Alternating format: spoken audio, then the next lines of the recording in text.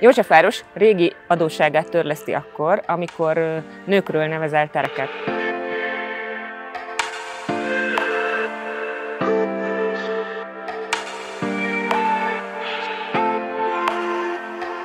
...150 közterünk van, amiből sajnos csak 7 viselte eddig hölgyek nevét.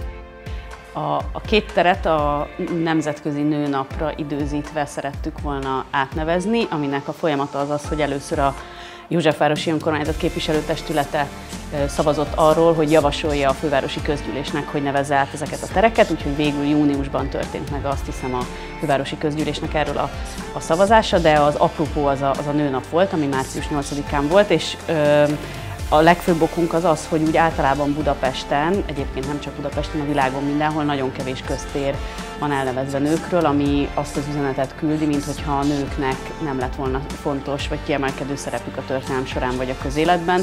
2 teret neveztünk el 2020-ban, az egyik a Brunszvik Júlia tér, a másik pedig a Hugonnai Vilma tér.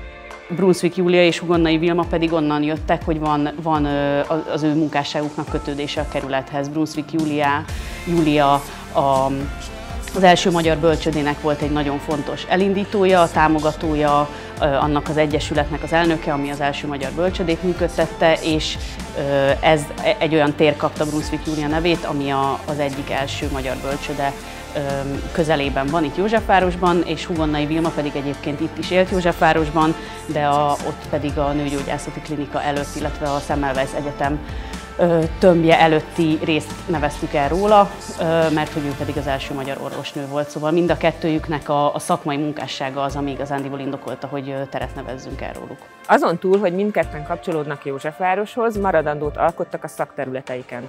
Brunszvik Júlia a bölcsödék terén, Hugonnai Vilma pedig az orvoslás terén.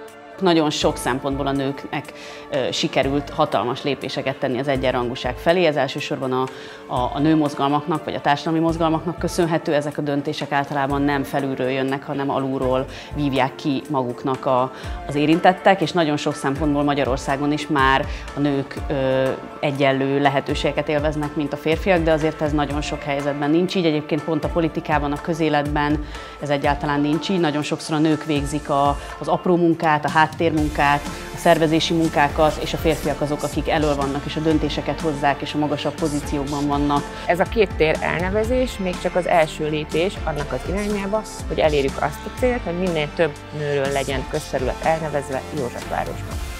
Egyébként pont a nőnap kapcsán a Józsefvárosi Önkormányzat is csatlakozott az Amnesty Internationalnek ahhoz a kezdeményezéséhez, aminek az a célja, hogy váljanak nyilvánossá a közszférában a nők és a férfiak bérezésének a különbségei.